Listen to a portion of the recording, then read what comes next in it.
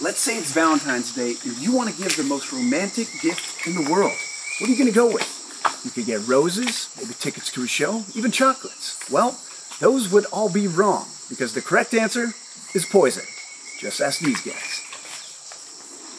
You know that feeling of butterflies in your stomach when you're in love? Well, you better hope it's not these butterflies because they're deadly poisonous. So today we're talking butterflies that give the gift of poison in the name of love.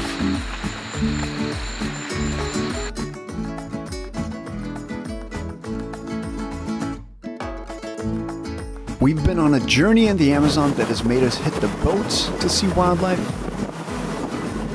and hit the trails to see wildlife. And we have seen some absolutely incredible animals out here. But in all my years of working in the rainforest, I've never seen this many of these dashing and romantic butterflies in one place. So I had to take advantage of it and get in there and see what we could find.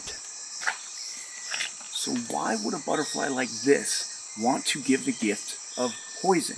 Well, the answer is that it's not just any old gift. This is a nuptial gift.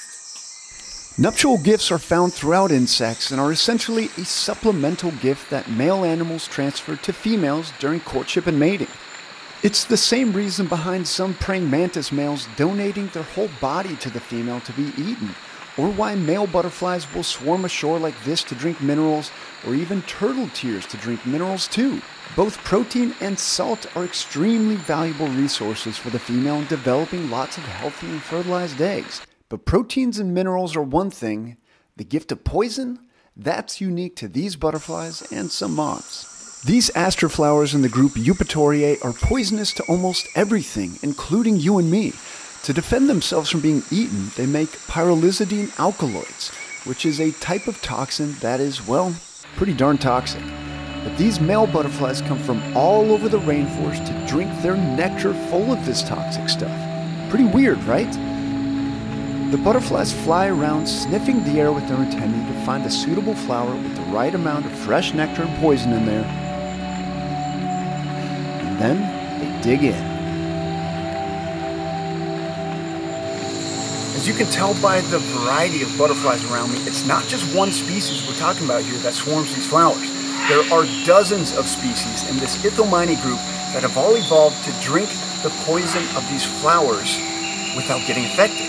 In fact, they actually incorporate it into their own bodies so they become toxic and poisonous themselves. They then drink even more on top of that and incorporate it into their spermatophore, which is essentially a fancy word for a sperm package with a bow on top. So you heard right, they drink poison to become poison. This is an anti-predator defense against birds, lizards, and even spiders that matches the bright warning coloration of some of these butterflies saying, "Don't eat me, I'm toxic." When the male mates with the female, he gives her sperm and that nuptial gift of poison so she's protected too. In fact, he gives up to 50% of what he's accumulated on these flowers as a gift to her. But we're talking about romance, right? Well, let's get to it. The story doesn't end there. In fact, the story is just beginning. That poison goes from the male to the female and then on to the next generation and protects their eggs. That sounds like being a pretty good dad, and being a good dad, that's romantic. So there you have it, folks. These beautiful butterflies have evolved over millions of years to give this really strange gift. This single moment of sipping on a flower has deeper meaning in the chemical ecology of this forest, as these pyrrolizidine alkaloids travel from butterfly to egg with this purpose of protection.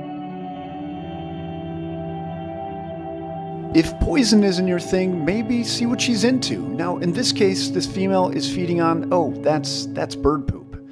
She's feeding on bird poop for the nitrogen in there. So if she's into that, I guess, yeah, there you have it. Nature is pretty weird. Poison and bird poop and romance. I love it. See you next time on the Jungle Diaries.